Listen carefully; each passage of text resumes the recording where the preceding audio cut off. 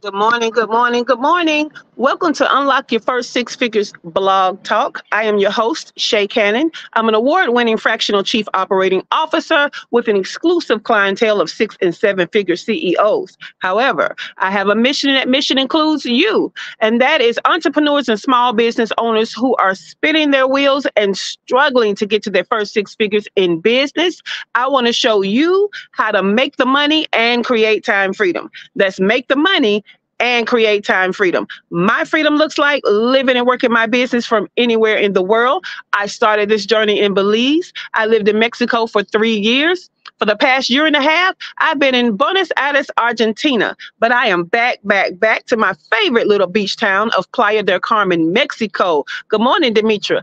And I call this segment a little business value with a view. That's business value with a view. And I come on my rooftop to give you view, baby. I'm giving you the view of my beach town, right? You guys can never see the Caribbean Sea because the sun is rising over the Caribbean Sea and you can't see the water.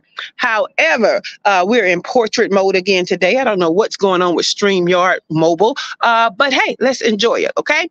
This week, we're talking about what you're avoiding that could be costing you money. It all starts with the blog. The blog is at ShaCannon.com/avoid, AVOID. And so yesterday we jumped right in and I told you that some of the things that you're avoiding, I understand they're uncomfortable. I understand they're not on the top of the list of your favorite things, all the things, right? However, avoiding them could be costing you money. Yesterday, the thing I told you that you're avoiding that's costing you money is isolation. A lot of people are afraid to be by themselves or be by themselves for long. And community is great. However, the real transformations happen when you're by yourself, when you're sitting still, when you give time to understand processes, when you give time to really reflect, okay? Go back to yesterday's tip for more on that. Today's tip and what we're talking about is I want you to stop avoiding prioritizing production. Okay, I understand you have to have meetings, but guess what? After those meetings, you still have to execute, right? I understand that you love learning something new, but after you learn, you need to execute. Okay, I understand you love and it just courses through your veins every time you get a new client, but guess what? Now you have to execute for that client. So execution is a very important part of business, but a lot of you are not prioritizing the execution, or what I like to call production time. Okay, you should have sacred production time on your calendar to help you get the things done that get you paid, right? The meeting doesn't always get you paid unless you're getting paid for consulting only.